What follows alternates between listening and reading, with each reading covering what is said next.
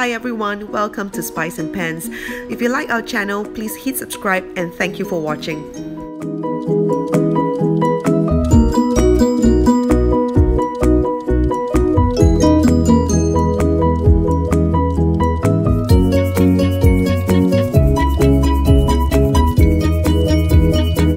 Welcome back to how to make a clay pot fish head dish. Over here we have the ingredients to making this dish. So let me introduce them to you. Egg grouper head. Of course you can use any kind of fish head if you want to. It can be angoli, red snapper, etc, depending on what's available in the market. We have also over here a piece of the roasted pork which is needed to bring out the taste of the dish. Some of the other ingredients over here: 2 thumb-sized knobs of ginger, young ginger, 1 whole clove of garlic, 3 small red onion, 2 eggs. We love veggie a lot, so what we are going to use is half a cabbage itself. But if you don't want, you can just use a quarter of it or half of what we have over here. You can either choose to use fresh shiitake mushroom, or you can use the dried Chinese mushroom, up to you. Okay. Some of the ingredients that will be added on, we will have sugar, pepper, 辣豆瓣酱 or spicy bean paste, okay, bean paste, flour. Over here I use rice flour, but you can use all-purpose flour. I have this 香辣酱, which is basically a hot chili sauce. I'm using over here also pork stock powder, but of course if you can't get this in Singapore, of course you can use either chicken stock powder or anchovies, it's up to you. Oyster sauce, Huatiao wine or Chinese yellow wine, and soya sauce. First off, we need to marinate the fish head. So what I'm going to do over here is I'm going to grate a piece of the thumb-sized ginger over here.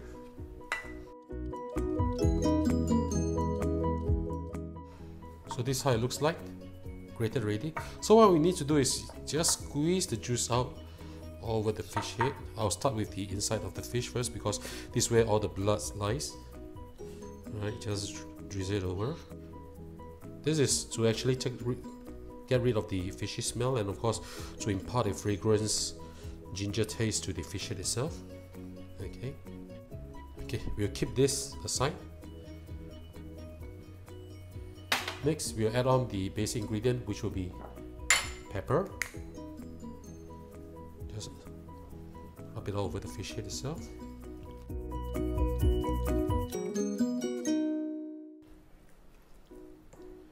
And soya sauce. I got this soya sauce from Cambodia, but you can get it, get any soya sauce of your own liking itself. This soya sauce is not very salty, so I'm going to use slightly more than the usual itself, but of course it's all to taste itself. I'm using approximately about 1.5 teaspoons of it,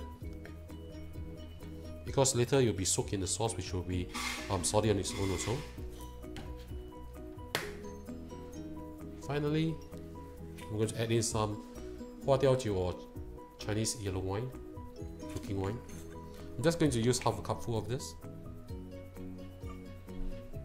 This is also to help to get rid of the fishy smell also, and also to impart a very nice fragrant wine taste to the fish head itself. Also rub it all over the fish.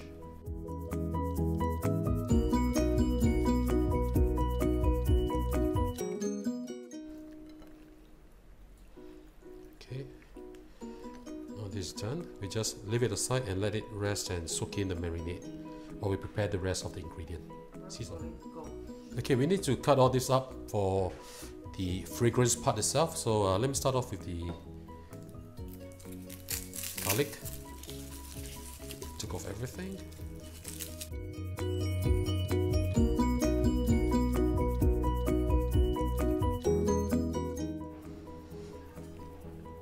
Just give it a tap, and you can easily remove the skin of the garlic.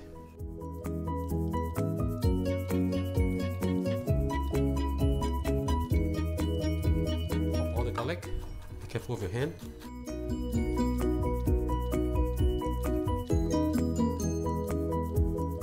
So this is how it looks like, the minced garlic. Okay, next I'm going to slice the ginger. I like to do it the easy way. It's a bit wasteful, but this is normally how I like to do it. So what I do is I cut off one part of it straight, the other part make sure it's straight, and slice off part of it here too, and here too, and all this I'll discard. So now what I'm going to do is I'm going to just thinly slice this. This is how it looks like, the sliced ginger. Next I'm going to prepare the onions. Okay, I'll just do one of them to show it to you. Cut off the head part first. Bottom of the onion. Get rid of the skin. Okay, and then we slice them. First, this is the whole onion. What we do is we cut half. Okay, then we just slice it.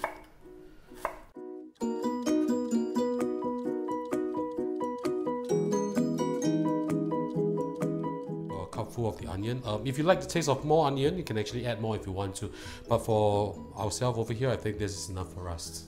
So next we'll prepare the vegetables, which is the cabbage and the mushroom. Okay, let me just cut this all out. Now how do we do this? It's very simple, just break off the stem first. Okay, well, the mushroom, just twist it and it will come out easily. What I'm going to do is, I'm not going to cut them too small because I like the taste of the full mushroom taste. So I'm just going to quarter them. Of course, with regards to mushroom, you can use any mushroom that you like, be it shiitake, butter mushroom, or even those enoki mushroom. You can use any of the mushroom which is to your liking. Next we do the veg. Now, this is a lot of veg actually for this. Normally we just, if you were to eat outside, they'll just use about 3 or 4 leaves of this, but my wife loves cabbage, so I'm going to use the whole half the cabbage itself. So I'm just going to cut off the tail part. This part I'm going to use, and I'm just going to cut them into sort of like 2 finger size, which is like this. Now we'll be washing this, so don't worry. Okay, so what we do next is we get the basin. Right, just dump everything in. You add water inside here, and while the water is coming in, I would suggest actually to add in about maybe 1 or 2 teaspoons of the salt, just to cleanse it better.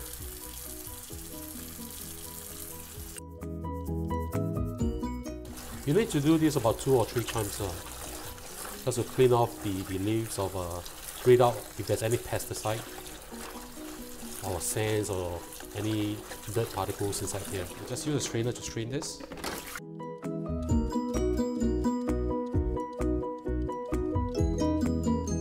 Wash the shiitake mushroom which I cut off just now. You don't soak this in water because it will absorb all the water, so what you do is just do a fast rinse itself to rinse it out of any dirt or soil inside here, and we are about done.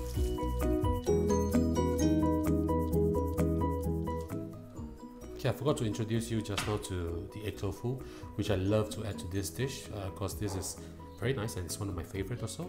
We just need to cut this up. A piece of this normally cut about into 6 pieces. There's a line over here, you will see, right? So what we do is we cut it over here. Okay, just squeeze the thing out.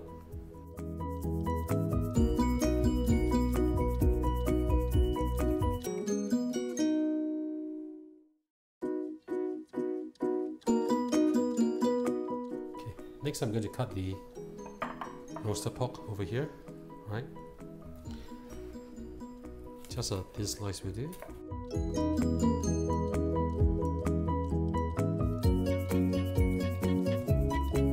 Knitting for about 20 minutes. So what I do is I just take this out, put it back on the chopping block. Okay. What I need to do is I need to dust it with flour right now because I'm going to deep fry this later. Of course, like what I said just now, you can use all-purpose flour, but for me over here, I'm using rice flour because that's what I have is actually inside my cabinet. So.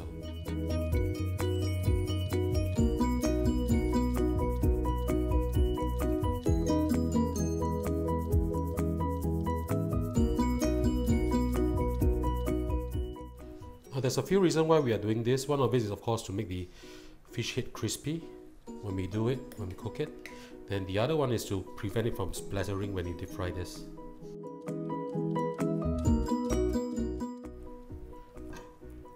And dust off any excess flour, and we leave this aside. Right, now I will start cooking the ingredients for the Claypot fish head. First you heat up a wok of oil. This will be used to fry the egg tofu and of course the fish head also. Make sure it's really hot. One way to find out whether it's hot or not is to use a bamboo chopstick and you put it down. If you can see the bubble rising, that means it's hot enough already, right? Right, you can see the bubble rising over here. Okay, that means the oil is hot enough to do deep frying already. Okay, I'll make sure when you put the tofu in itself there's not so much of water so that it won't splatter too much or so.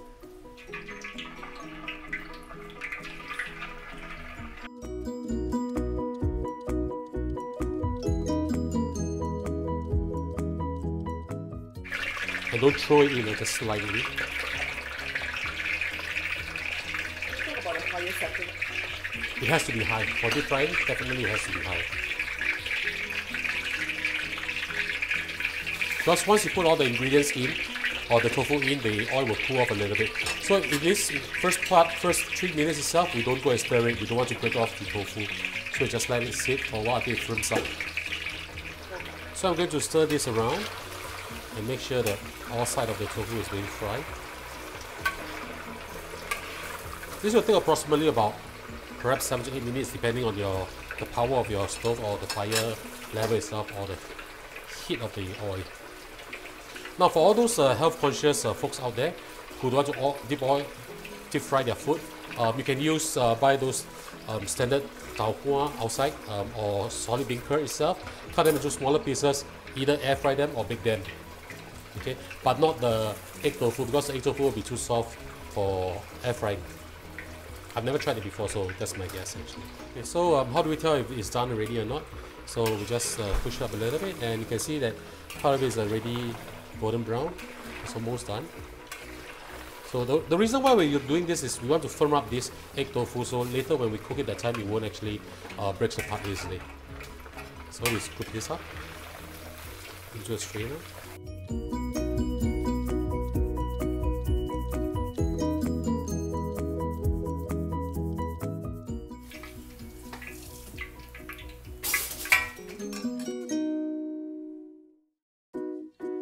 To deep fry the fish head itself, make sure that the oil is hot. It has to be hot, otherwise the skin might just stick to the pan itself.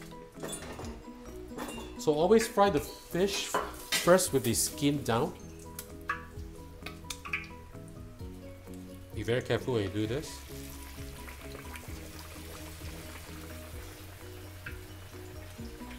Let it fry for about approximately per side 6 to 7 minutes.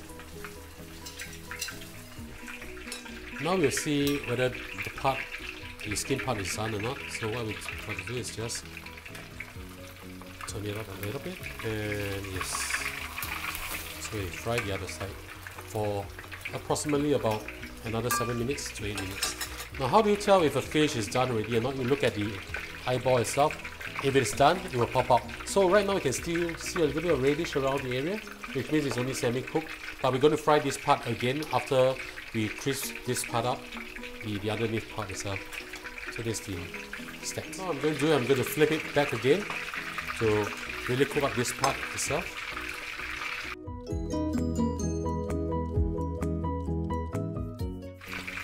Now this will take another 2 to 3 minutes or 4 minutes itself. So now we're going to check whether the fish is done or not. So like what I explained just now, the best part is to just have a look at the eyeball fish. As you can see, it's popping up already. So basically it's done already. But if you want it to be crispier, you can just fry it for a little bit more.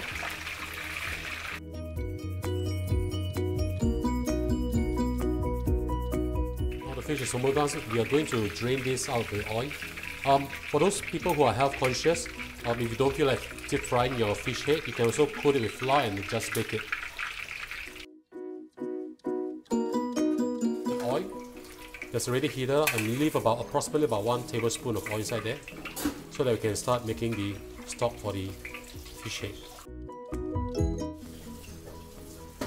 Okay, with this we'll fry ginger slices. Fire don't turn it up too high, otherwise you'll turn black very easily or burnt. So just separate them out and just stir them around. You want to have this nice aromatic coming out from the ginger itself. Once they are starting to brown, next add in the garlic.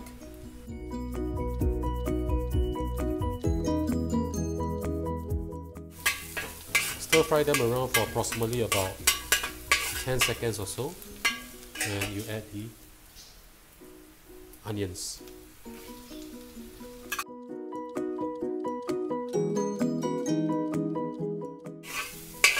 Fry them around until the onion is a little bit translucent, as you can see from here. And then we add in the various different spices. First we add in the 辣豆瓣酱, which is the spicy bean paste, about 2 spoonfuls. I like my dish with a little bit spicy, so what I'm going to add is this 香辣酱, approximately about 1 spoonful of this. To create more aromatic, I'm going to add about half a spoonful of the daojiu over here. And to give it a little bit more of a seafood taste, I'm going to add in about 2 tablespoons of this oyster sauce.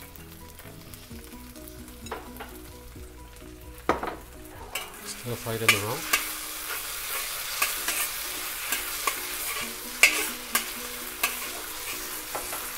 You can get a very nice aromatic coming out from these mixture itself. Okay. Fry them for a few seconds and then you add water.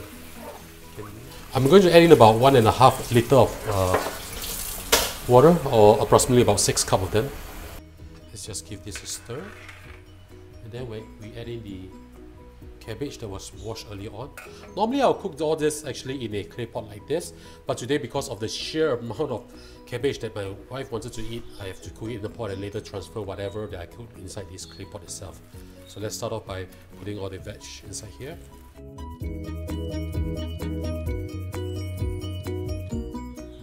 And also the mushrooms.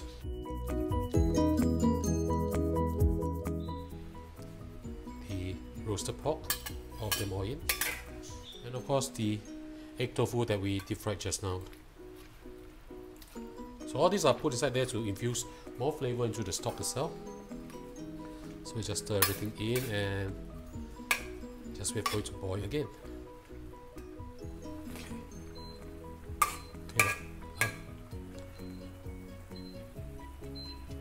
Okay, now that this is boiling already, make sure you test for saltiness, whether is it too salty or less salty.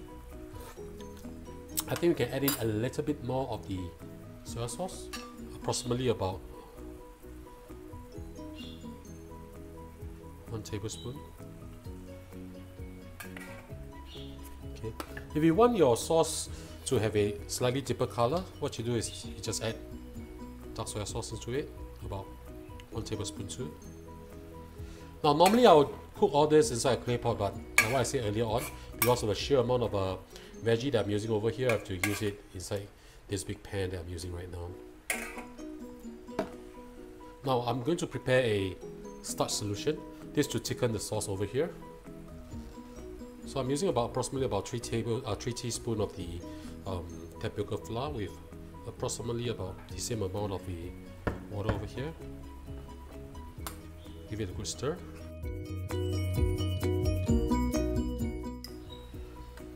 Now while this is boiling,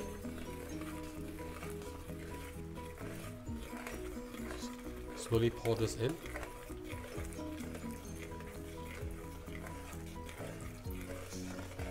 Don't pour everything in first. See the consistency of the liquid itself.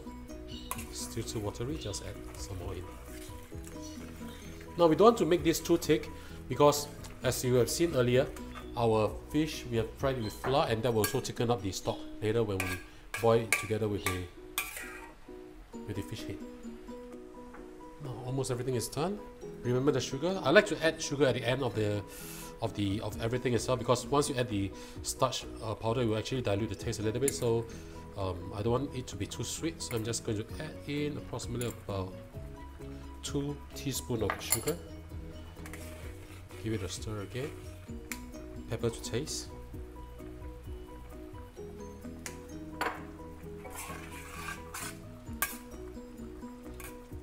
To finish off, what I normally like to do is I would like to put in some Chinese cooking wine, enhance the aroma of the dish.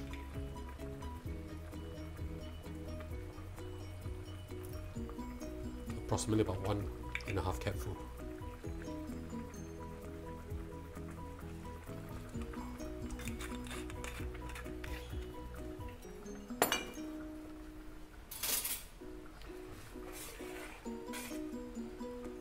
Final taste.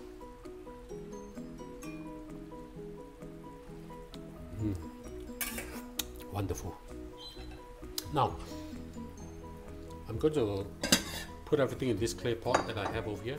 Remember the fish head that we had earlier on? I'm going to just put the whole fish head inside here.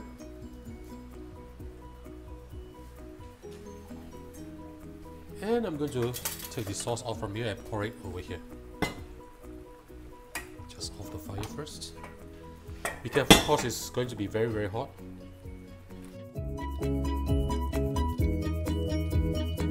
Once I've done this step, I'm going to turn the fire back on and wait for this to boil. Make sure you cover this up. So I'll see the steam coming out from the ventilation hole over here. That means this dish is almost done already. So we just open this up. As you can see, it's boiling. What we do is we'll crack the egg over it.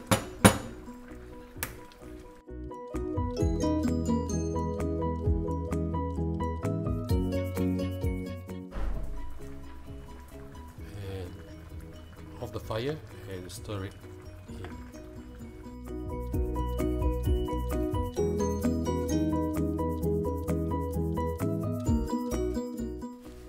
What I like to do after this is to actually garnish it with a little bit of a spring onion on top.